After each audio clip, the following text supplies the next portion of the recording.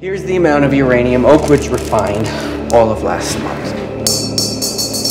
Why so much uranium but so less plutonium for the development of the nuclear bomb? Because plutonium is almost 4 times more intense than uranium. Common sense. Amazing sight, like a meteor. A V2 rocket headed England. That V2 rocket was made in Germany, which was the first long-range ballistic missile in the world. It was witnessed by former pilot Borden. But the question is, how the hell on earth was Dr. Oppenheimer inside the same aircraft? He was imagining himself being on the plane, looking at those rockets and thinking how lethal the hybrid nuclear version of those missiles could turn out to be to the entire world. And those big arsenals are also the imagination of Dr. Oppenheimer, both during the middle and ending footage of the movie on actually how the modern-day nuclear warheads would look like. My god, I expected both of them to be physical when Kitty was giving him looks. I mean, another intimate scene with Emily Blunt alongside Florence Pugh would be very spicy. The book which Oppenheimer was reading was based on the aftermath effects of the First World War. The book used many mythological stories and examples to depict a fragmented world desiring for a revive from economic disaster, spiritual crisis, and moral decay.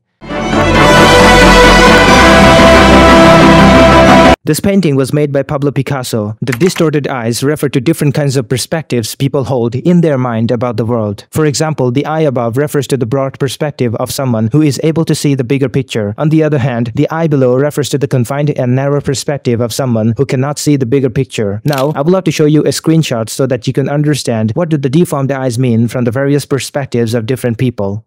In short, 2 different people with 2 different perspectives towards the ideology of each other. Are you still confused? Watch the video a couple of frames back, you will understand everything.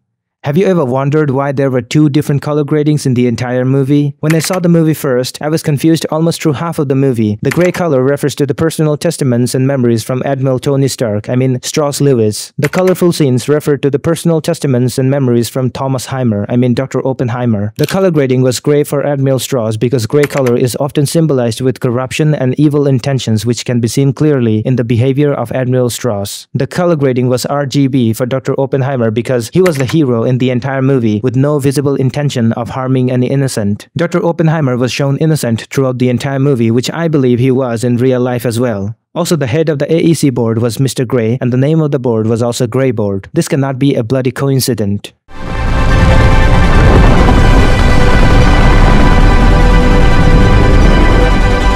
Why did Oppenheimer smile out of nowhere when he was seen to be disturbed by his visions just a couple of frames back? It's because he found out the answer to any of his questions he had in his mind after a long time of ongoing studies and experimentations. Now, what answer to what question he got was never shown clearly in the entire movie.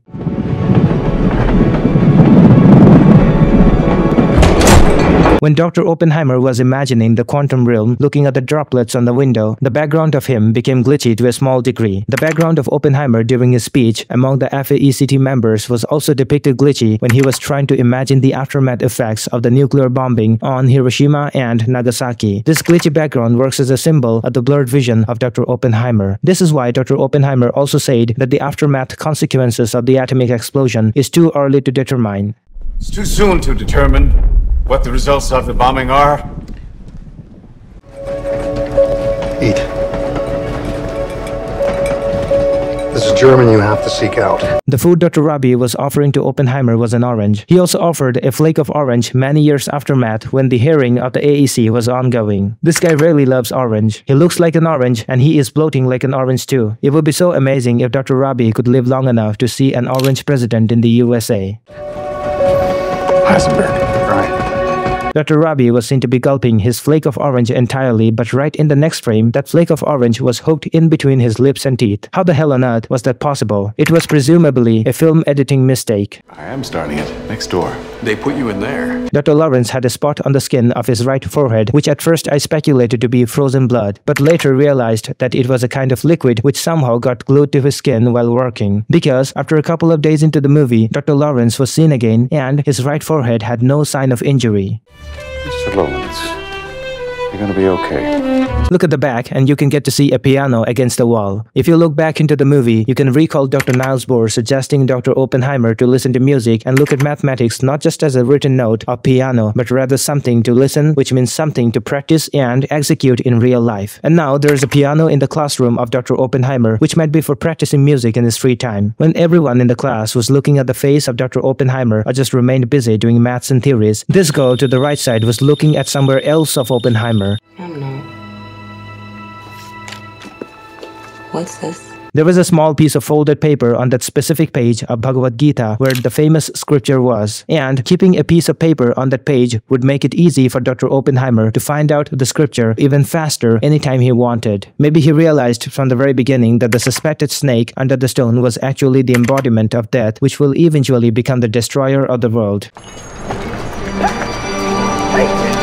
Alvarez? Why was the waiter so pissed at Alvarez? Because Alvarez was running out of the restaurant wearing the dining scarf on his chest, and the waiter followed him to get the scarf back. Through the process. Dr. Oppenheimer raised up his head at an instant after seeing another nuclear impulse, and it might make you feel like it was an auto-response out of fear from Oppenheimer, but there was no danger, right? That sudden nuclear impulse actually reminded him of exactly what can be done if the extra neutrons boil off and start a chain reaction. He definitely had a vision of a massive explosion inside his head. And if you have seen the movie, you should also know that whatever the hell Dr. Oppenheimer used to look at, whether the glass of a window or the boobs of a fornicating woman, he always used to see quantum physics in them. That behind the quantum world, there still hides a real world in which causality holds. When it comes to the question of immigrants, there's always going to be an Indian somewhere. I mean, they're everywhere, literally everywhere. Oppenheimer's security file of his communist brother, sister-in-law. You see these two pictures of Oppenheimer? He was taken by an FBI agent when he was going back to San Francisco to recharge his engine and cure the loneliness of Dr. Jean Tatlock.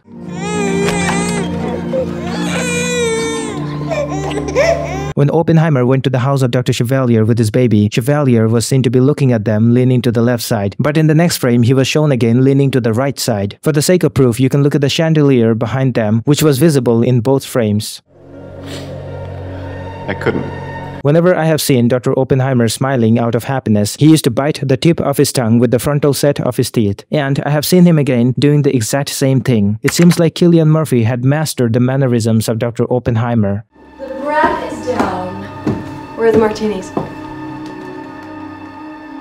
If you look around, you can find out a small can in red color, which is a can of thyme powder. And the timeline of the scene was from the 1940s. And guess what? I did an online research and found out that this thyme can was from the Ben-Hur company from the 1940s. It was a vintage from the timeline of Dr. Oppenheimer's stay at Berkeley. Can you imagine how detail-oriented Christopher Nolan is? He bought a vintage product from the timeline of 1940s for the decoration of the movie set. Well, I'd like to know the name of the scientist testifying. I'd like the chance to cross-examine.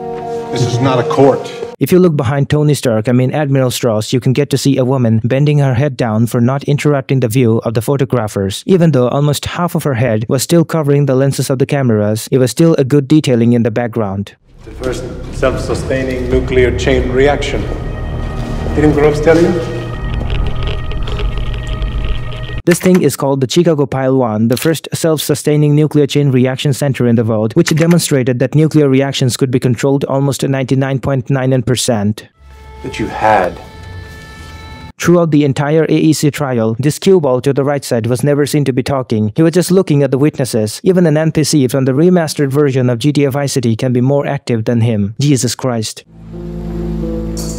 It's a little early for a Christmas party. In case you have been confused, I would like to tell you that these marbles being poured into those two crystal jars were just a hint of how much uranium and plutonium had been collected for their nuclear device. The big jar indicates the little boy, made of uranium, which is equivalent to 15,000 tons of TNT. The small jar indicates the fat man, made of plutonium, which has the power of 21,000 tons of TNT. So now the question is, where was the other jar for the Trinity bomb made of plutonium? Well, they already had enough plutonium for developing the Trinity, which had the power of 21,000 tons of TNT, but they did not have enough uranium and plutonium in the beginning for the two final bombs used on Hiroshima and Nagasaki. Enemy rocket to carry an atomic warhead. That continuous circle wave on the map was a reimagination of Dr. Oppenheimer from the opening scene of the movie. It was reminding him of the damages that can be done within the detonation range of a nuclear explosion. Behind has been working with Barnes for 2 years now. See the buckle of the belt? In the middle of the buckle, there is a polished blue circle stone which was symbolizing a central energy which is akin to the plutonium or uranium core at the center of the nuclear device. And those 6 lines, 3 to each side, were symbolizing the ignited fire coming off the explosion of a powerful core reaction. If the detonators don't charge and the voltage drops below 1 volt, you hit that button,